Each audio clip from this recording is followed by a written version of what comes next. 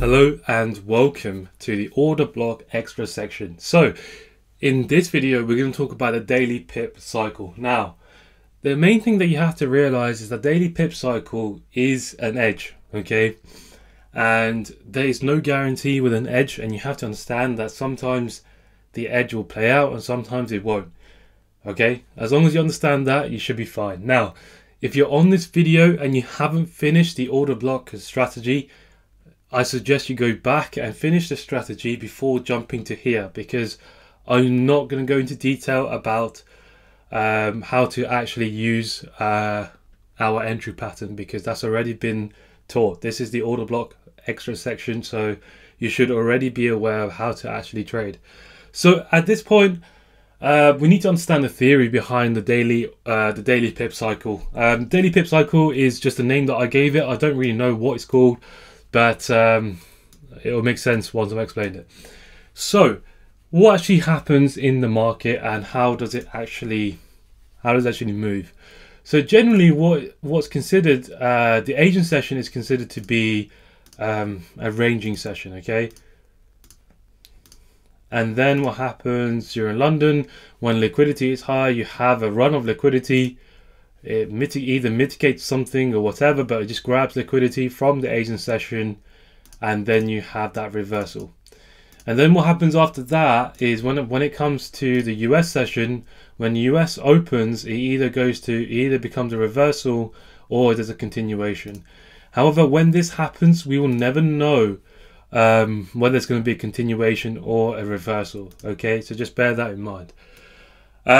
But this strategy is fully based on the Asian session, which is this session here, and is based on the London session, which is going to be here.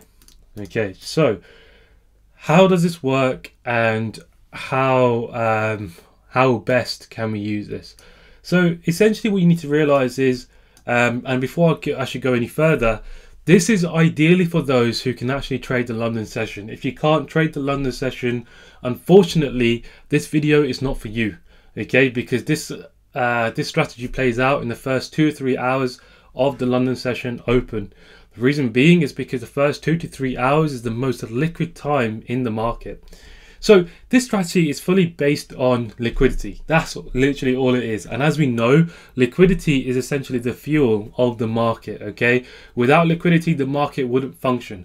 So with that being said, how to get the highest probability out of this strategy? So the Asian session is generally known to be a consolidating market or ranging market. Now, what do we know about the ranging market? Now, when markets are ranging like this,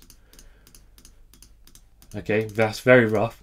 What do we know? Okay, given the whole theory about order blocks and how the markets actually move, what is happening when the markets are ranging? When the markets are ranging, there's an equilibrium between the buyers and sellers. Okay, so at this point we won't be looking to enter, all right? But what essentially happening is there's an enticement or inducement of buyers and sellers going on at this point. What tends to happen during this is you would have a move which either entices sellers or buyers, and then you'll have an impulsive move. Now what this is doing in this case, okay, it's grabbing liquidity from both ends. Okay, it doesn't always happen like this, but it's grabbing liquidity from both ends. Then we have an impulsive move, okay, which grabs the full liquidity from the whole session, okay, and then we have this whole reversal play, okay, which happens at London. Okay, if this liquidity grab doesn't happen, fair enough, we tend to have an impulsive move which grabs liquidity from either the Asian session high or the Asian session low, and then we wait for that reversal play to happen. Now this reversal play that's happening here, it does not always react to an order block. Okay, if you have an order block here to the left, fair enough, it gives you that extra confluence behind taking this trade. However, we don't necessarily need an order block to actually trade this strategy in that sense. Okay, essentially we're waiting for that liquidity grab and we're going to trade that. So with the theory of what an LG actually is, that's essentially all we are trading. Okay, so we're looking for a ranging market in the Asian session, a break of that range, and then trading against that. Okay, now as we know with the whole order block strategy and how it works, we understand that when you get a ranging market, a break of that like this, okay, what does that mean? It gives us a footprint to look for a buy or a short, depending on the setup, from the order block that created that. Okay, that's essentially what we trade using the order block strategy. However, using the daily pip cycle, essentially your targets will be the Asian session low or the Asian session high, depending on whether you're buying or selling. Okay, so in this scenario we're selling and we're going to be targeting the Asian session low. Okay, but in that case, if you do have an order block sitting here and say that this is pro trend, it may be wise to look for looking to place a TP around that order block or the most refined order block, and then looking to go long as you usually would. Okay, bear in mind this is the intraday setup. You're generally targeting between 30 and 50 pips normally. Okay, that's the general move that you would get. You won't get any swing trades from this. However, if for example, if trend in this situation was already bearish, okay, if trend was already bearish, then if you get an entry here, you are more than welcome to hold this trade and continue it as a swing. But remember to pay yourself, okay, because we don't know what's going to happen in the market. Okay, so that's essentially for trade management. That's essentially it, because it is down to you how you decide to manage a trade. But this is essentially that's the whole theory. Now, sometimes you get Asian ranges which are trending. When markets are trending like this, when they are trending, for example,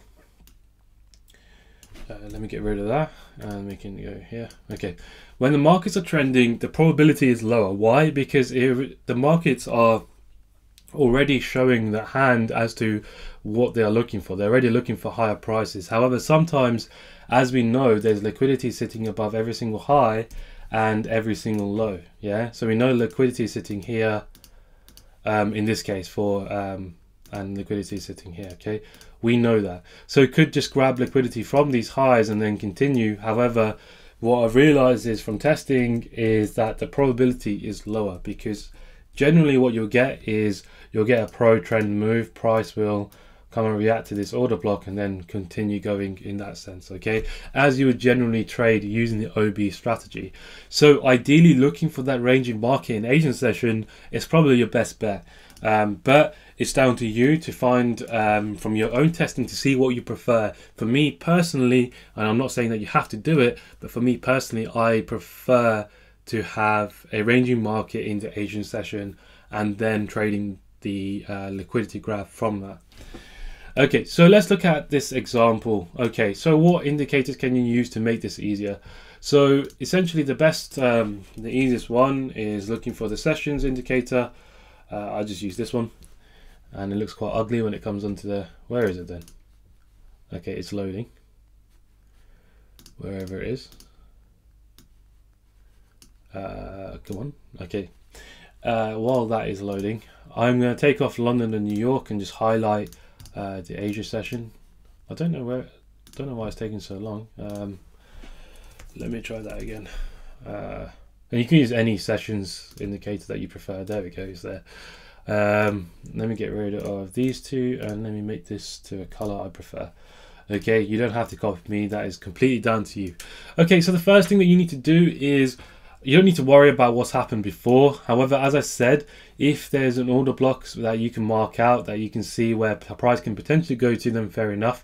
However, it's not necessary, because bear in mind, we essentially are trading an LG. Now, in terms of a trending market, that would be a trending market. A ranging market is when you see sideways movement. This whole move here, it's fine, because this could be the start of the liquidity grab, okay?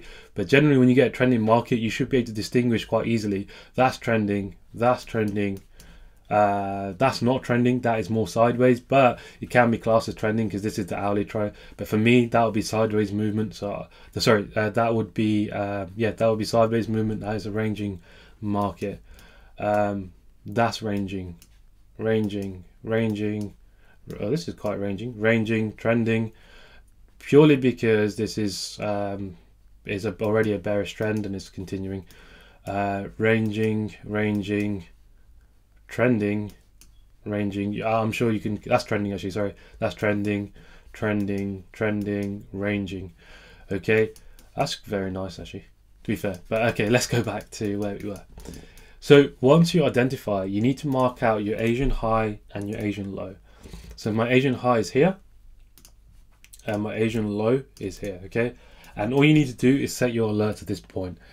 Once this happens, so you do need to wake up just before London session so you can actually get prepared to do this, because sometimes the break of the session does happen straight away.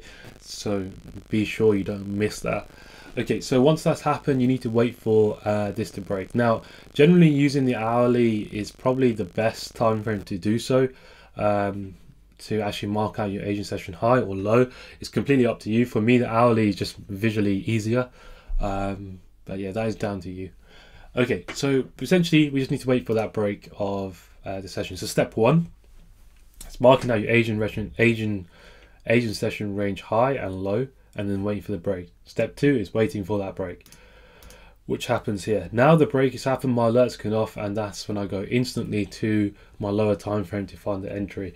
Now it's completely up to you what time frame you are comfortable with. Now I generally just go to the lowest time frame that I feel that I see fit, and for this example, to give you a clear example, the 30-second gave me a clear entry. Whether I would have taken this or not, I don't know, because this is basically a back-tested trade. Whether I would have taken this, as I said, I don't know. But now it's broken. We just need to look for our two rules. Simple as that. So in this case, let's mark out our range high and range low, as we can see price here. So range high is here, range low, where is it? There we go. Okay, let's wait for a break of this range. Okay, now we've broken this range, we can mark our range low, which is here. Where is it? There we go. And the order block in this situation is here. So at this point I can place a trade. I could place a limit order on this order block, which actually I'm not going to put on the screen because it will make it a bit blurry, because I know where price goes. Let's go. So at this point I would have placed an order here, and now we've just created this high, and we created this high, pulled back and then broke. So now we've got a successful retrace. So in this situation we've got both our entry types. We've got entry type 1 and entry type 2. Okay, now if you want to wait for your, oh gosh, now how to manage multiple POIs, you guys should already know. If you don't know, go to the FAQ section and you can see there's a video specifically specifically telling you how to manage that. So now we've identified where we want to buy from. Essentially, we're going to place our orders. So we're going to place the order on the bottom one. Let's move that down here, sorry. And the order block is here, and we can say, I don't know, 3 pips on this one, just to give it space for spread. And now in terms of target, your target is going to be the range high, which is going to be here. However, if it was pro trend, then you could potentially just leave take partial at this point and leave a small amount of volume to continue. And then obviously, depending on how you want to take it, as you guys know by now that I generally take both anyway, depending on how I want to approach it. Now, to be honest, in this situation, I will take both anyway, but generally, because of this, there's not really much of a imbalance. I mean, there's imbalance here, but generally when there's a big, the only reason why I'll pick the extreme one, if there was a huge move with a lot, like this move here, right? We've got an impulsive move and a successful retrace. I wouldn't have taken a trade from the successful retrace, given the amount of imbalance that is sitting here. Whereas here, the imbalance is only this small little bit. So I would rather take the entry from both of them. So if this one fails, I don't really care, because I have full reasoning as to why I took it. So should I really be concerned? No. So that's the benefit of trading with a rule-based strategy, is that, you know, you take away the whole guesswork and you sort of just follow the rules and accept the fact that you will lose and you will win. Okay, so now that I've done this, I'll place my order, simple as that, and place my TP, and price just triggers perfectly, comes back a few times, and then off we go. And then let me let this play out. Actually, let's just go to, I don't know, let's go to the hourly. Oh gosh, sorry. I don't know if it was that one that was moving, but we know it goes straight to TP at this point. Okay, TP was hit and it made full sense. So let's try and break down this trade and see what happened. Okay, so we had a break of the Asian range low. What does that mean? Liquidity was grabbed. Liquidity was grabbed, and all we were doing is trading the shift in market structure, which happened here. Okay, and we obviously understand the fact that the market is fractal by nature, so whatever happens on the lower time frame will replicate on the higher time frame. Okay, we took this trade with confidence off the successful retrace, which had full reasoning as to why we would take it, and yeah, and we held for TP. If we didn't want to hold for TP and we wanted to hold it as a swing, okay, we would only do that if it was pro trend. Okay, generally if you hold it, if you want to leave a small volume, then so be it. That's completely up to you if you want to do so. Okay, but let's think about the overview of the strategy. What gives it what is high probability? High probability is when you get a ranging market. If you get a trending market, then I wouldn't bother, purely because it wouldn't really make sense. Okay, I don't feel that there's no reason, because the whole reason why we want a ranging market is because we want that equilibrium between the buyers and sellers, and then we want that clear liquidity hunt, and that liquidity hunt is what we are trading. So we are trading an LG in that sense. So we basically want this whole accumulation and then a break of that range, and then we're going to trade that liquidity grab. Okay, trade after that liquidity grab. That's essentially the whole basis of this strategy, which sort of counteracts the order block strategy in that sense. However, we are simply just aiming for the end of the range. So if you're looking to go long, you're going to aim for the range high. If you're looking to go short, you're going to aim for the range low. Simple as that. So what I suggest doing from this video, and I hope this video has been clear enough, what I suggest doing is backtesting this as much as possible. Make sure you read through the PDF. In terms of what pairs to trade, generally GBP, Euro and USD pairs are the most liquid pairs to trade, and you want to trade the most liquid pairs purely because you want tight spreads, and you want to trade the most liquid pairs at the most liquid times. So generally just focus on those pairs. However, you can try on any other pair and see what you're comfortable with, but because you don't have to take my advice, but it's completely up to you. But yeah, just bear in mind that this is an edge, and as long as you can understand the logic and the theory behind it, you should be okay. If you don't understand the logic and theory, then don't trade it. Don't trade it purely based on the rules. You still need to understand. You still need to have that background understanding in order to actually use this strategy effectively. But for now, I'll leave you guys be, and I hope that you've enjoyed this video, and trade safe.